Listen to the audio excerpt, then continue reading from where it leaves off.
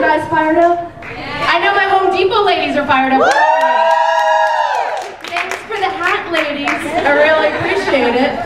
But I'm gonna have to get serious here for a second and talk about safety, because there is an epidemic here on Habitat Builds, and every one of you is in danger. There's something that you can catch, and it's called Habitatitis. Because once you do one habitat build, I can guarantee you, you're gonna do 10, you're gonna do 20 more, because the feeling that you get after roofing a house, after maybe giving the keys to a generous and deserving homeowner, there's nothing like it. Now, I first contracted Habitatitis when I went and built over in Thailand, and I was like, yeah, woo, Chiang Mai, girl.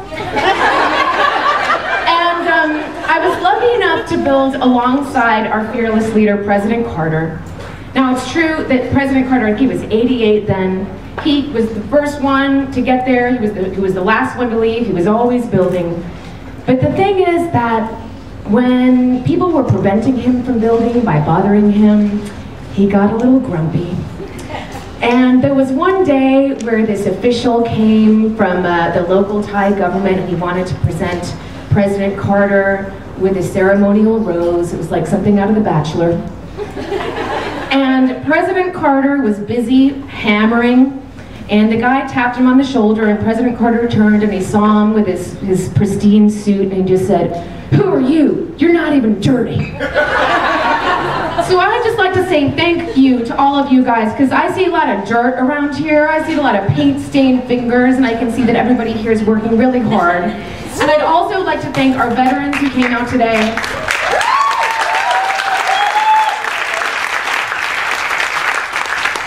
And I'd like to thank all of you, because, you know, it's a relatively easy thing to go up to a veteran and say thank you for your service, but it takes a little bit more effort to get in your car and drive down here or drive up here and perform a service alongside our veterans. And I'm just so grateful and so inspired by all of you. And I want to issue each and every one of you a challenge today. You have gotten down here, and I am so proud of all of you for doing that. And we've got 2 more days. So I'd like to challenge you to get on your Facebook, to get on your social media, and I'd like to challenge you to have another friend come on tomorrow or Saturday. Or if they're not available, maybe they can pony up some cash. You never know. Habitat can always use money too. And you know what? If you think it would help to have some lady from TV in your picture, please come and grab me. I'd be happy to take a photo with any of you all. Or maybe you're like, I've never heard of her, I've never seen her. Well, we've got an Olympic silver medalist here, we've got a reality star here, we've got a lot of celebs here, so I'm just gonna go ahead and prostitute all of us out of here pictures and say, please spread the word, and please get your friends, and you know what, why don't we spread this disease called Habitatitis. Now, I don't think we've done a habitat cheer yet, have we? Okay, well, there's a traditional, it's Oye, right? I have not done so. Okay, there's your traditional habitat cheer, and don't worry, it's really simple. I'm just gonna say habitat, and you're gonna say Oye, and I'm not gonna stop until I hear the appropriate level of enthusiasm, okay? And this is a direct challenge to you, Home Depot ladies. All right, so we're all set. I say habitat, you say Oye. All right, habitat. Oye! Please.